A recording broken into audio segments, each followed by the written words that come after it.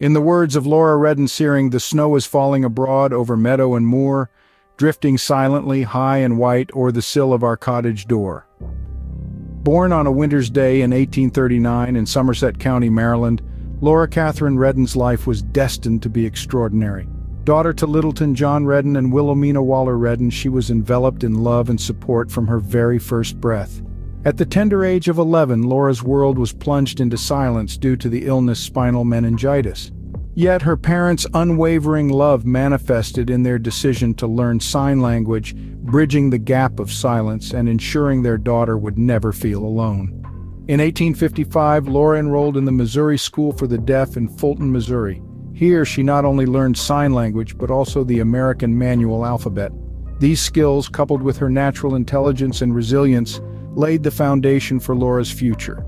Despite being struck by a life-altering illness, Laura's journey had just begun. Laura Redden Searing was not one to be contained by societal norms or physical challenges. After graduating from the Missouri School for the Deaf in 1858, she found herself at a crossroads. The lack of colleges that accepted deaf women posed a significant obstacle. Undeterred, Laura chose the road less traveled and embarked on a grand tour of Europe from 1865 to 1869. This journey was her classroom, where she studied German, French, Spanish, and Italian, soaking up all the knowledge she could. Her personal life was as adventurous as her educational pursuits. In 1867, she became engaged to Michael George Brennan, though the engagement was short-lived.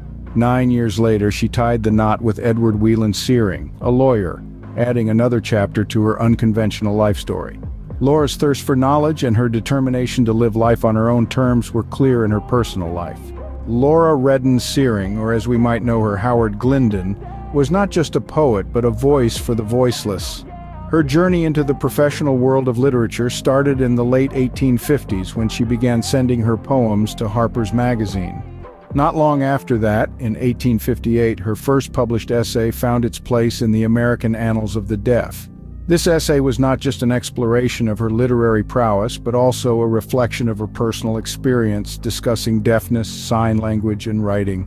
Upon graduating from the Missouri School for the Deaf, Laura was offered a teaching position.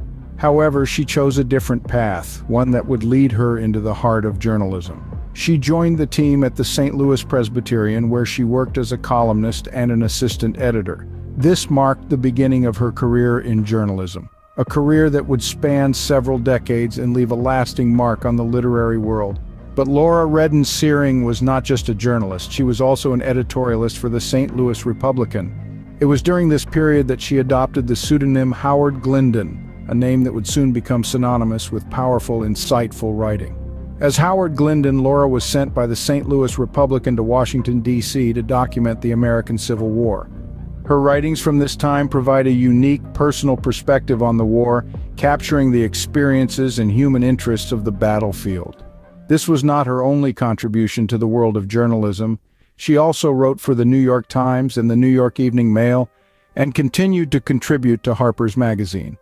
Laura Redden Searing, under the pseudonym Howard Glinden, made a profound impact in the world of literature and beyond. Her words, her experiences, and her perspective have left a lasting legacy, demonstrating the power of the written word to give voice to those who might otherwise go unheard. Laura Redden Searing's legacy goes beyond the printed word. Born in the early 19th century, she overcame the challenge of deafness to become a celebrated poet and journalist, leaving a mark on the world of literature that still resonates today. Laura's personal life was as complex as her poetry. After the end of her marriage, she chose to settle in California, where she lived until her death in 1923. Her contributions to literature were profound. Writing under the male pseudonym Howard Glinden, she gave voice to the experiences and human interests of the Civil War era. But her legacy extends beyond her written work. Laura was a trailblazer for the deaf community, proving that deafness is not a barrier to success or creativity. Her life is a testament to resilience, to the beauty of the human spirit, and to the power of communication in all its forms. Laura Redden Searing's life and work serve as a testament to the power of resilience and the beauty of the human spirit.